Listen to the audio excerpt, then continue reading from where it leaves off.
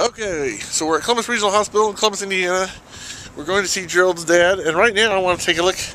They've made some improvements to the outside, where you eat outside, the cafeteria, and they got a neat statue, and it looks like a fountain maybe, so I'm going to take a look at it. They've definitely made some improvements.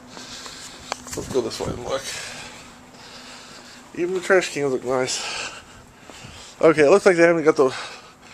They're setting it up to have a fountain, but it's not quite there yet. And it's a really neat... It's a... dedicated to the staff, wait a minute, hold on. physicians, and volunteers who served Columbus Regional Hospital and their community in response to the flood of 2008. This healing combination of art and nature was made possible through a generous donation from the Columbus Regional Hospital auxiliary fountain design and sculpture were graciously donated by U.S.A. Life Structures. What's at the bottom?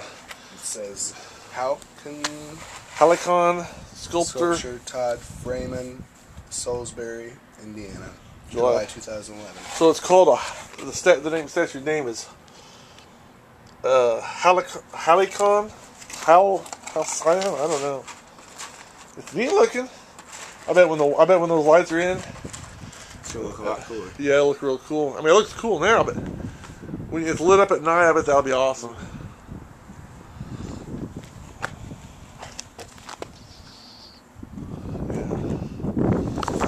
Okay, until next time, this is Randall saying thanks for watching. Have a good day. May God bless you.